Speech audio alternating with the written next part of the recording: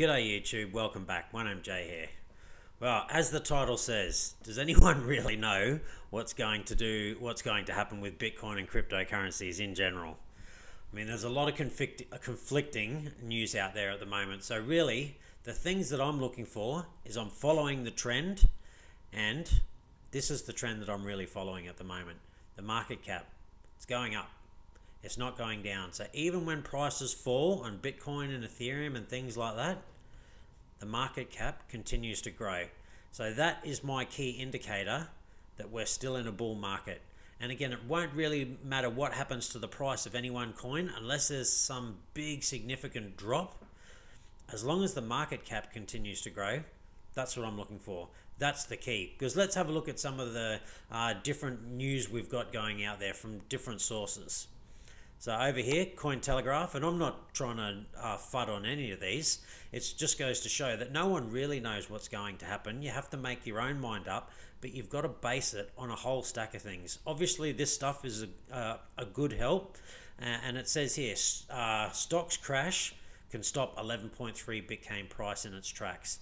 So basically, this article goes on to say that, you know, stocks, particularly the S&P 500 and Bitcoin, they've been trading very similar for a while now. Now, they have slowly but surely broken away over the last sort of few weeks and things like that. But if there was a significant drop in stocks at the moment, good chance that Bitcoin won't go any higher. And in all fairness, most likely, people will want money and they'll liquidate their most liquid assets. And that'd be these. Bitcoin would be the first thing that'd probably go, unfortunately. Now, not everyone's going to sell their Bitcoin, but you know, some of the bigger traders who need regular liquidity, they would. And then what happens from there is retail, the retail investors, they will panic and then they'll basically just follow suit. Now, not all of them, but definitely newbies and who don't understand the space and things like that will sell. So, we're trading around $11,000 at the moment, but that could drop quite easily. So that's a report here. Now we go over to here. Bitcoin will drop to 10K before the rally resumes. So again, a little bit in line with this, but they're just saying the rise will stop at 11.3K if a stock crash comes. Now over here, they're saying that it's going to drop to 10,000 before the rally resumes. Fair enough, and they go through their reasons why they're saying that and things like that, and they're using data from Coin API and things like that, and they're saying that basically Bitcoin does the same positively that it does negatively, and it can do it all on the same day. So it might pump 20% in one day and drop by 20% in exactly the same day. And this is the chart they've got down here that's showing positive change to the negative change, and they are very similar, not identical. There is some differences there, but fairly similar. So Bitcoin has it's had a big jump up. It's probably a good chance there's going to be a big drop down of equal value, but we'll have to wait and see. Again, this is just one outlet saying that. Let's go over here. Let's have a look over here. All right, Bitcoin and altcoins signaling fresh rally. So this person is bullish, and this article is bullish. And look, short term, I'm neither bullish nor bearish. It's hard to know. But long term, at least for the next sort of 12, 18 months, I'm quite bullish. Now, that doesn't mean that it's going to the moon. That's just my personal opinion. I don't offer you any financial advice. I'm not a financial advisor. Nothing I say should be used as financial advice. Just you can use it as a tad bit of information. But go and do your own research. If YouTube's your thing, look at other good quality YouTubers. Again, get on sites like this, Bitcoin.com, and there's a ton of different places out there that you can get information from. Twitter's another good one. But don't just blindly believe any one place, any one person, any one article. You got to take it over, several different articles, and you'll get a better feel for where people are pointed. And then again, of course, always go to your charts. And we'll get to the charts shortly. So we can go over here. On-chain data suggests Bitcoin's rally is over for now. So these people are saying that we're probably going to stagnate and maybe trade sideways. Not so much going up, not so much going down. Just, for now it's going to basically kind of stay where it is. So there's a lot of different information out there, and it's hard to know what's, who's going to be right and who's going to be wrong. Because in all fairness, most of it is just a guess. That's all it is. No one really knows what's going to happen. The bears don't really know what's going to happen, and the bulls don't really know what's going to happen. It's whatever side, retail gets on, and, institutional investors, and that's what will swing it one way or the other. But my gut feeling is we are in a bull market, and we're going to continue the bull market for quite some time. But that doesn't mean that there's not going to be any big corrections. So we go over to our old trusty chart over here.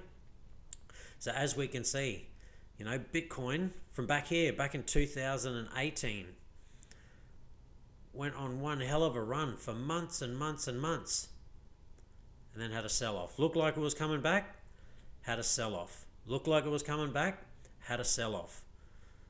Pumped up, bit of a fake out there. People thought, yep, we're getting back on it, and then we've had this big mad sell-off. So that is what markets do, and it's even more amplified in cryptocurrencies. So we had a good rally here, traded sideways for a while and even slightly downwards, and now we've had this big massive pump. So you can see here we had this pump, and then it pumped even more, and then we had this big sell-off, and now we're sitting here around that kind of $11,100, $11,200 mark. Now, I would not be surprised if we don't do something similar to this again.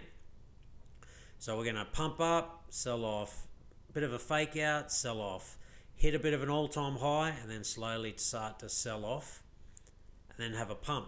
So I wouldn't be surprised if we trade sideways for a while, even slowly downwards, maybe come and retest this sort of $10,500 level. We could even come down lower. We could come back and test this kind of $9,800 level, and then we'll start to make our way back up again. But it's not just going to be parabolic all the time. This is not normal of a market. It doesn't just constantly do this and keep rising and rising without, there we go, a sell-off, a bit of a fake out, sell-off, another fake out, a sell-off, and a sell-off. And then we traded sideways before we had this breakout. So my opinion, and that's all it is, not financial advice, my opinion is I wouldn't be surprised if we travel sideways for a while. I don't know if we're going to travel sideways for months on end, but it's quite possible, and particularly if stocks get hit real hard and no more stimulus happens, there's every chance Bitcoin could drop way back down into here. Now, I'm not really going to get overly nervous unless we sort of come down below the $6,000 mark. If we had a sell-off and came down to here, but then found our way back up to here, and started using this as resistance, this thing here, I wouldn't be too worried. But if we start to get down to here, and particularly if we break this trend line, so at the moment that would take us to anything under 5,500 really, I'd definitely be concerned. Now again, that doesn't mean it's all over, particularly if it's another flash stock crash, not because of COVID anymore, just because the stimulus packages and things like that have stopped. Then I would not be surprised for it to find its way all the way down here, and then again it'd have a fairly quick sort of rebound. So we could just quickly sell off, quickly get down to here around 6,000, and then slowly start to find our way back up again. And it just could be a really long, prolonged, drawn out sort of bear market, because that would bring us back down outside of that. So still bearish, but as long as we stay above this trend line, then we're technically still ready to break back out and go to set new all-time highs. But again, I'm not saying that's what's going to happen. My gut feeling is we're going to trade in between these two ranges for a while and possibly come and bounce off here. And I'm not saying it's going to happen in October or September. It could just quickly take off, or it could quickly drop down and bounce off this $10,500 level, and again, maybe even the $9,800 level. We'll just have to wait and see. But this video, basically, this vlog, was to show you that there's a million different opinions out there, and none of them are wrong. I just can't tell you they're right either, and I can't tell you that what I'm saying is right either. You have to make your own mind up. Again, the easiest way is I look at this. Every time we come to the market cap, it continues to grow. This was only 2-3 weeks ago. We're at 270, 280,000. We're ranging up to maybe the 300 billion, not 300,000, 300 billion. And then we drop back down to 280, 290 billion. But now we're making our way up to 350 billion. Just the other day I was talking to you and it was 347 billion. So it is growing.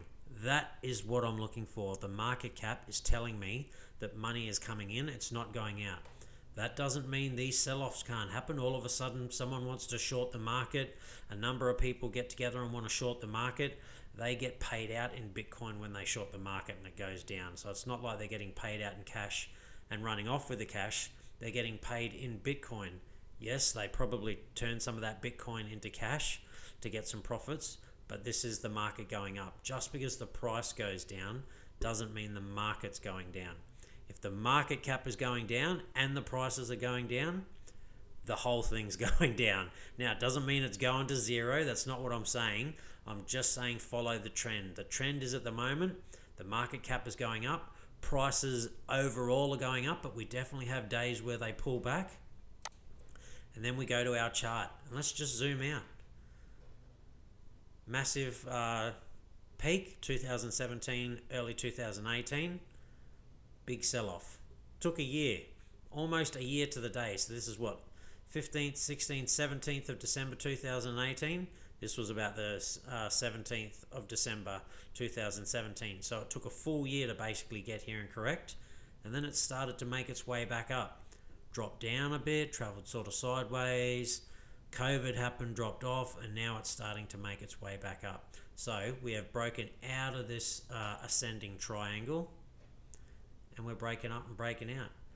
That doesn't mean we're just going to skip straight to 20,000 and then skip straight to 100,000 and 150,000 and, you know, possibly $288,000 like has been shown on Plan B's chart. And now don't take that as Plan B says it's going to $288,000. It's, you know, he gives an overall view of where he thinks it could go. He's not 100% sure, and even he says that. I can't wait for him to come back from his trip and get back on Twitter and put some more stuff out. I enjoy his content, but there's definitely a possibility that it could go to 288,000. But if COVID really kicks in and stimulus stops and lots of bad things happen, well, it's not impossible to say that Bitcoin couldn't go to zero, but it could be similar to oil stocks, oil prices. They went minus zero, but now they've made their way back and they're now in the positive, nowhere near the prices they were before. So it's very possible that Bitcoin could drop heavily and maybe even go to $100 or something like that. I don't believe that's what's going to happen. I'm just saying it's not out of the realms of possibility, particularly with the state of the world at the moment. No one knows what's happening, but just try and follow the trend. And the trend at the moment is we've broke out of this resistance and now we're starting to make our way up. So until that trend changes, until I see again, maybe we break down below here, but even if we do break down below here, really anything staying above the average price for the last few years, which has been around about $8,000, I wouldn't be too worried. We get down into the $9,000, $8,000 range, short of getting down to actually $8,000, I wouldn't be too worried. But again, my biggest concern would be if we break this $6,000 range at the moment. If we went below that, I'd be definitely worried, and I'd start to get worried at around about sort of $7,000, so halfway between 6 and 8, and just worried that we were in for a really big correction. Not that it's all over. It's when we break below this trend line down here, then I would be worried that, again, not so much it's all over, but who knows how low we can go. Anyway, a bit of doom and gloom there, and I don't want everyone to think that I'm doom and gloomish. I am actually bullish. I believe that we're going to go to all-time highs. We just have to wait and see. Who knows? Again, look at all that information up there. Some positive, some bearish, some in between. Who knows? That's it from me. Stay safe. Be kind to one another. There were still some gains out there to be made today, and I'll see you next time.